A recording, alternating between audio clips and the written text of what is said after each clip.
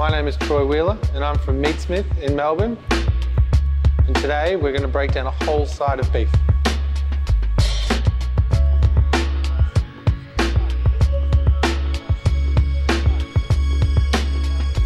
Here we have the chuck. What we're going to do with the chuck is we're going to remove the neck bone, which will expose the chuck primal. We will break it down into some other cuts, some sub-primals, some interesting grilling cuts, as well as some braising cuts. From here, we'll start to remove the outer bark, which is a small membrane of muscle that lives on the outside of the neck. Here is full of glands and some small fat pockets that help make up the neck part. Turn it over, removing a muscle that sits on the edge of the vertebrae. We're basically going to trace around the neck bone. Traditionally, butchers would bone out each individual vertebrae to keep as much meat as possible aside for things like trim for sausages, for mincing. More commonly these days, we bone them straight around the bone because a lot of people use them for broths and soups and stocks. So just tracing around the outside, the edge of the atlas bone, continuing to trace around until it's exposed, and then working from the underside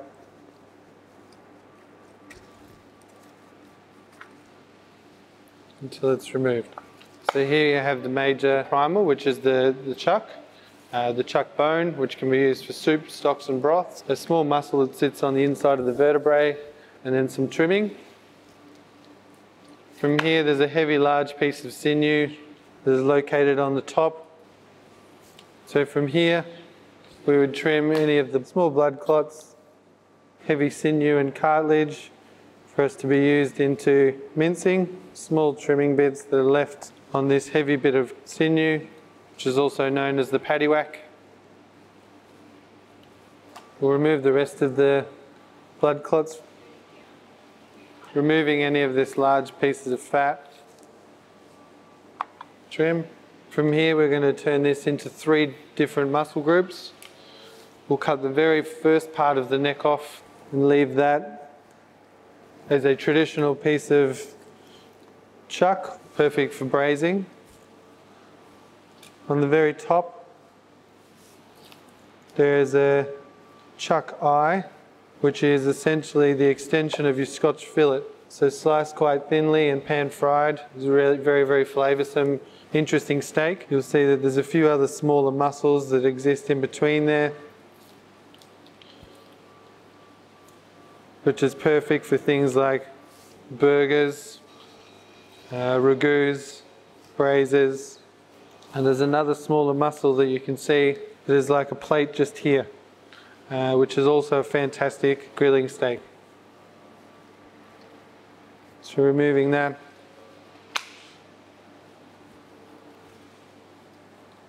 And trimming it up of any sinew and fat. And the other plate from the other side will also fall into trimming.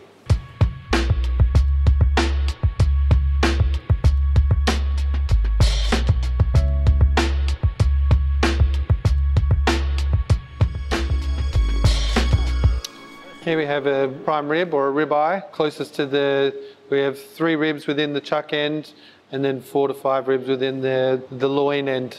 So basically we're removing the remainder of the cap from the outside, following the seam, just to leave a small film of fat covering that eye. As you move down, you get further towards the end of that vertebrae and the feather bones to remove the rib cap. And then there's another smaller cap on the outside, which we'll remove also.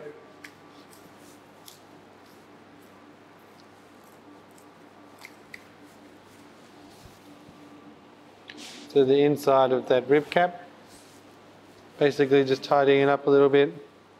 Each prime rib will be sliced between each bone. Each bone will have a slight turn. From here, we'll mark between each vertebrae with the saw. just breaking that bone on the chine bone. And we'll do this for each individual steak. And what you'll see is once you've marked the bone, you can slice straight through, giving you an unfrenched ribeye.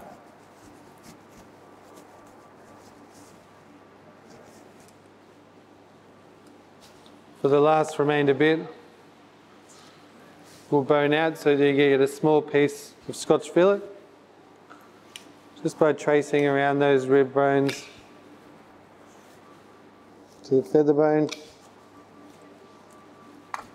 Just remove a small piece of Scotch. There's a heavy piece of sinew, which is the same bit of sinew that continues along from the paddywhack, also runs along there. There we are.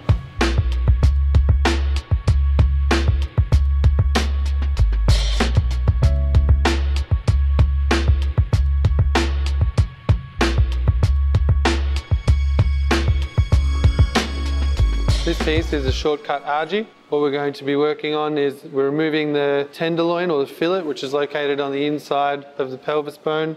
We're going to work on the rump, which is consisted of the rump cap, rump eye, rump center, and tri-tip.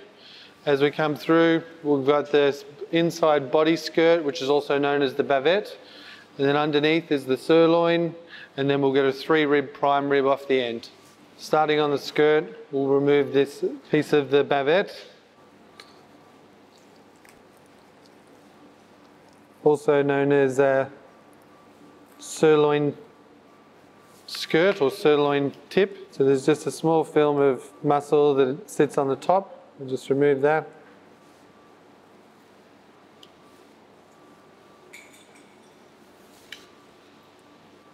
Give us the bavette.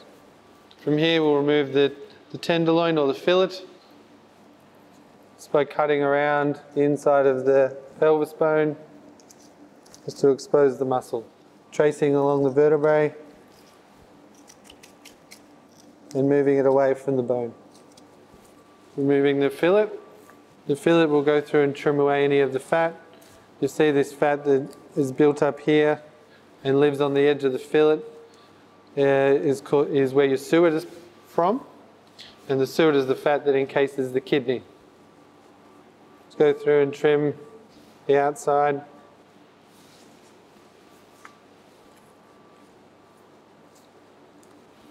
Removing any of the excess silver skin and fat. This piece is known as the chain on the fillet. This is also a very good secondary grilling cut, not commonly used. From here we'll just remove this silver skin and any of the large build-up of fat. Give you a fillet. Continue working on the larger piece. We'll separate the rump from the loin. There's a pelvis bone, which is known as the H-bone, is located here, and we're going to work through the first vertebrae to the bottom of the H-bone to separate the loin from the rump. So identifying where the vertebrae is, the bottom of the rump, slicing through.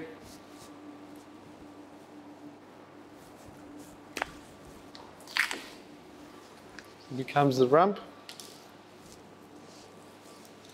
and the sirloin on the bone. So from here we'll separate the 3 ribs, identifying that vertebrae again, and to the last rib.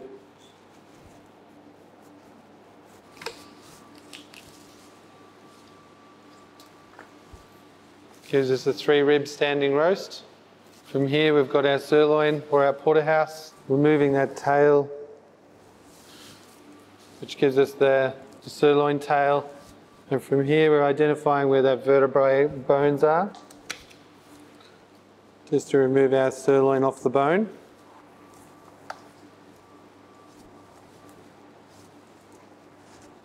Here we have our porterhouse and the vertebrae bone. We'll now remove the H-bone from the rump. From here, sticking to the bone.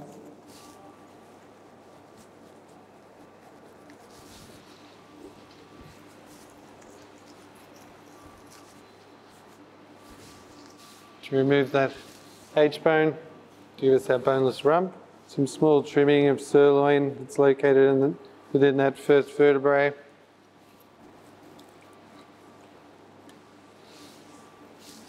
From here we break down the rump to some smaller muscle groups. Here is a part of the first cut of the knuckle that comes off the butt of beef. Just removing that. And start working towards breaking down the rest of the rump. Removing, there's a pocket of fat that sits on top of the tri-tip, which is the tail of the rump. Here on top of the rump, there's some the trimming, which is a small little skirt type steak that is located on the top of the rump that helps keep the H-bone attached to the rump. From here, as we move further in, you have smaller muscles like this little piece, which is a rump pillow or rump flap. This is a very, very delicious little great grilling cut. Starting to remove the tri-tip.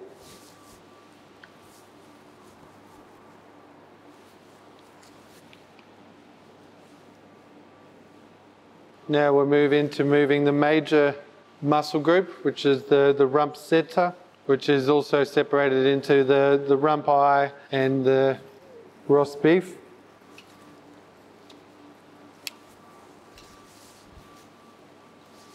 Moving that large muscle.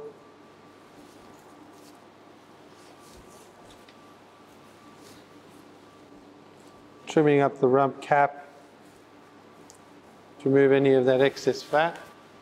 To give you the rump cap. And separating the rump, you'll see that there's a line of sinew that is located here to separate these two major muscles. Just working from the front. Identifying where those muscle groups connect, give you the rump eye. Just removing that sinew to give you the rump center. This is what makes up a shortcut argy.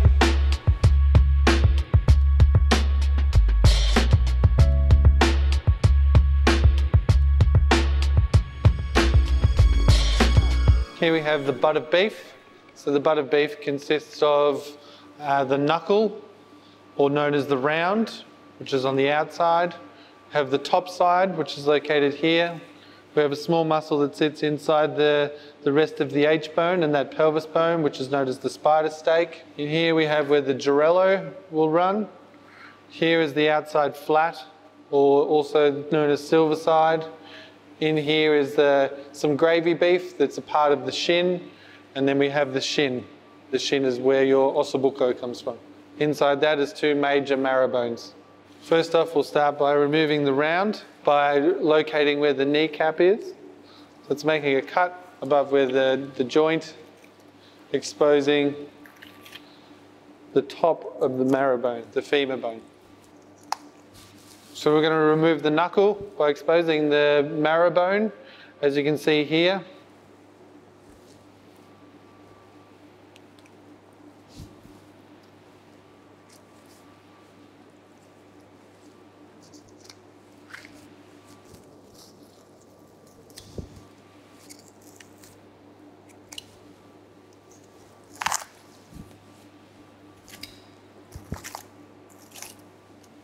There we have the round, or the knuckle. Next, I'll be removing the top side just by trying to find its seam, which is located at the top, which joins the shin and the gerello. And I'll follow that seam right down to the bone, which will also be the front side of the silver side.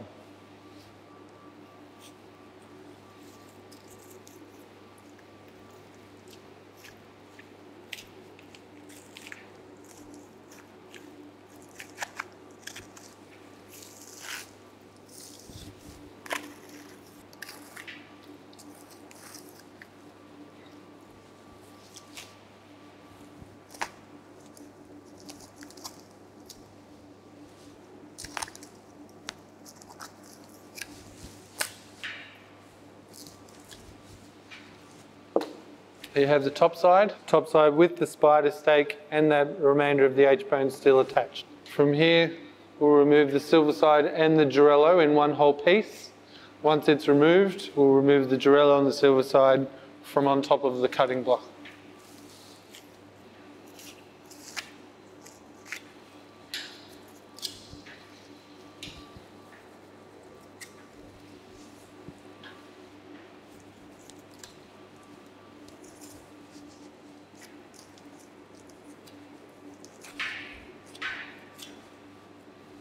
From here, we're left with the marrow bone and the shin. We'll just remove those, cutting through the joint. With the silver side and the Girello, I'll remove any of this trimming from the top, removing the gravy beef that is located on the inside of the Girello and the silver side to give you those 3 muscles.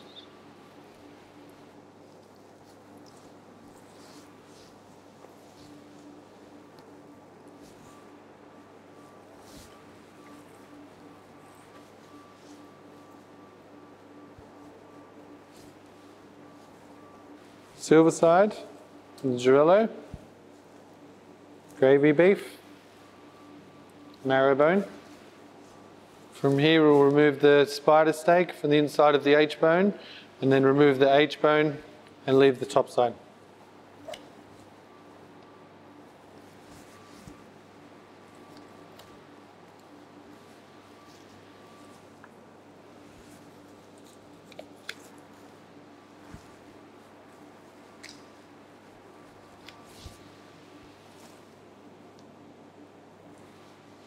Here with the round or the knuckle, we'll separate this in 2 muscles. We'll be removing the cap that sits on top here, which is also the extension of the tri-tip, and having the outside of the knuckle and then the knuckle center, or the knuckle eye.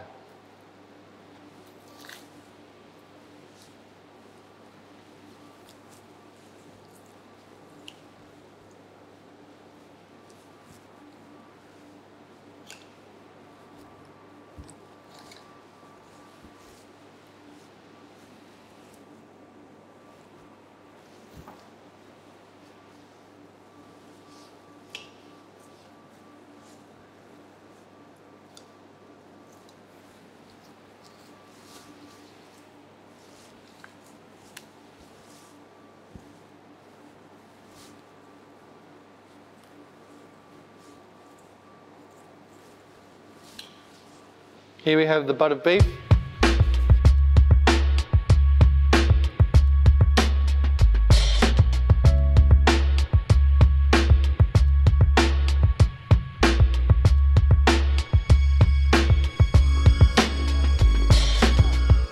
What we have here is the flank. So the flank consists of a few different types of skirt. Flank steak, which is the plate skirt. We have the body skirt, and we have a little bit of inside skirt, and then from there most of the other pieces is just for trimming.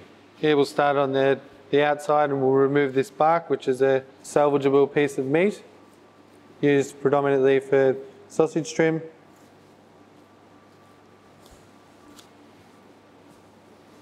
Removing that large piece of fat.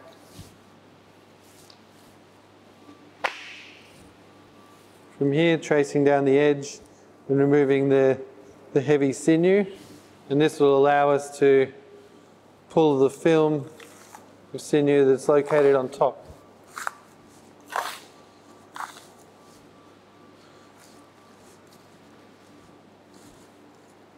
And what I'm doing is just working through the layers and pulling out the skirts as we move down through the flank. Removing that film. Removing the bit of cartilage left from the end of the rib sets. From here there's another small piece of inside body skirt, which is the tip of where that bavette was.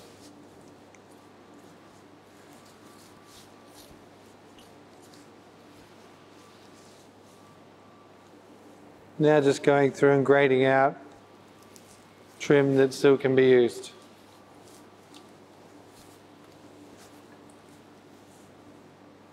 Just removing any of that heavy sinew. So here we have the flank.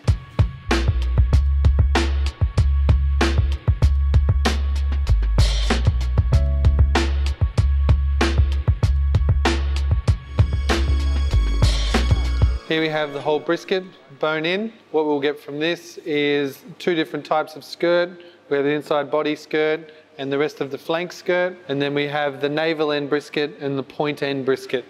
First of all, I'll start by removing the skirt. Then we'll remove the bones and then separate out the two different types of brisket.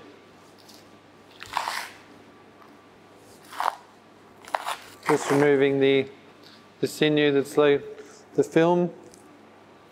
Again, moving that membrane.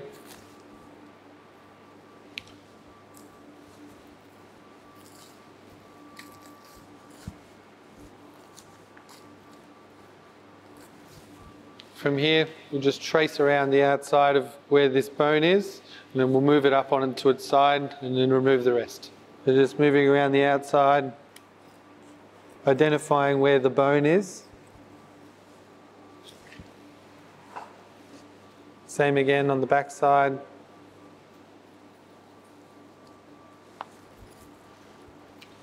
Then moving up onto its side. Move against the bones.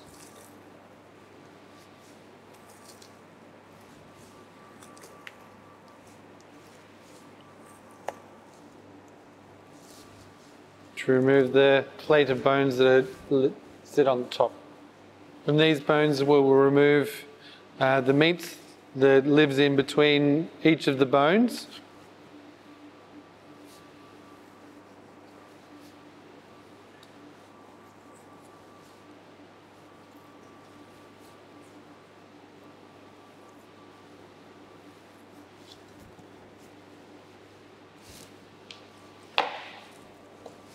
We have the intercostal fingers and then the rib bone. From here you can see we have the meaty end of the brisket, which is the point end brisket, and here is the navel end of the brisket. Just going over the top and cleaning up the heavy fat and all of the blood clots from up around where the neck would be. And we're going to remove the plate of meat that lives on the top here, as you can see.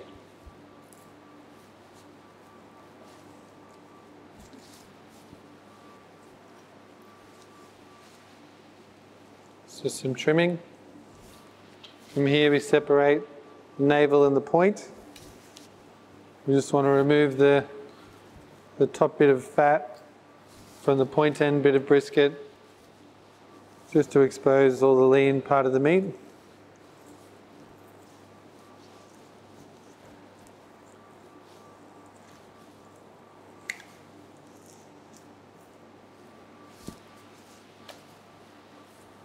Just trimming back the brisket, any excess fat.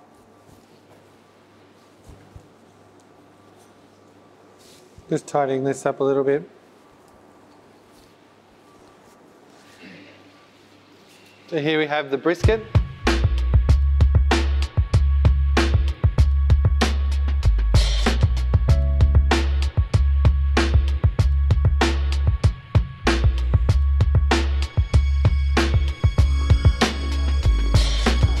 Here we have a beef blade, or a bone-in shoulder blade.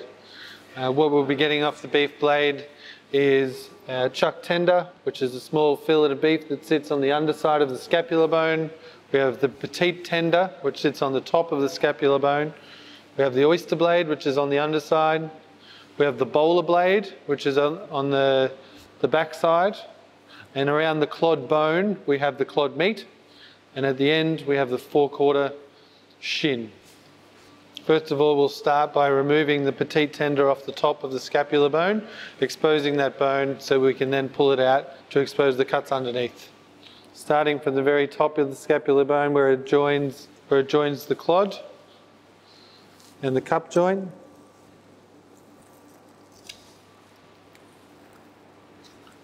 Just running the knife across the top. And removing the cut from the top.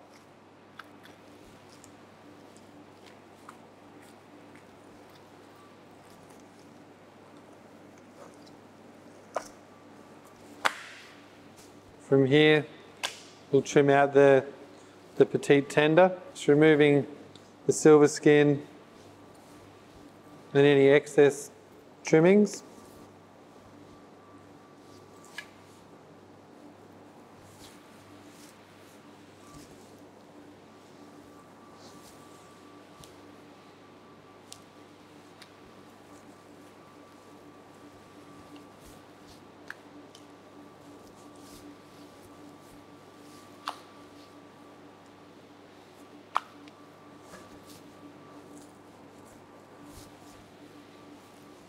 We have the trim, petite tender. Then from here we're going to go back to work on the 4/4 shin. Just removing the trim across the top. Any excess trimmings around the outside. From here we'll work around the top of where the elbow is of the front leg, and we're going to work around through the cup of the clod bone joint.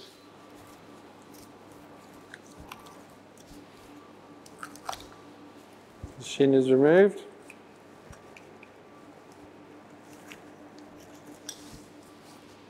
From here we'll trace around that clod bone, exposing all of the blade and then the clod meat.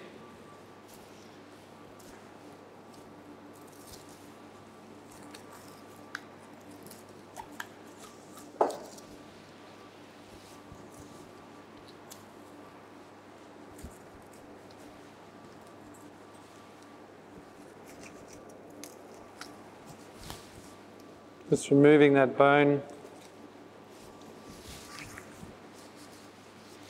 From here we'll clean it up a little bit. Removing all that clod trim.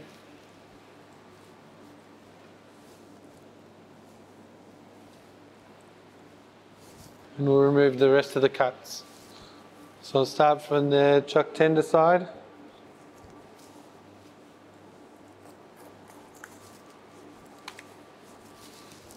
Removing this eye muscle that's located on the underside of the scapula. From here, clean a bit of the meat off the top.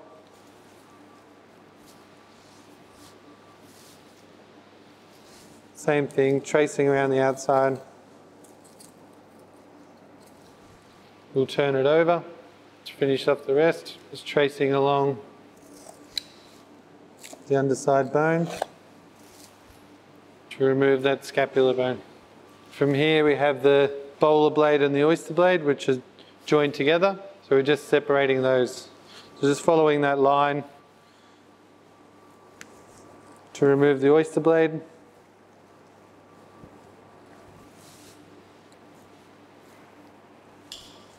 Trimming at the oyster blade, but you can also get flat iron out of oyster blade by removing the center sinew that turns the muscle into two muscle groups. And here we have the beef blade.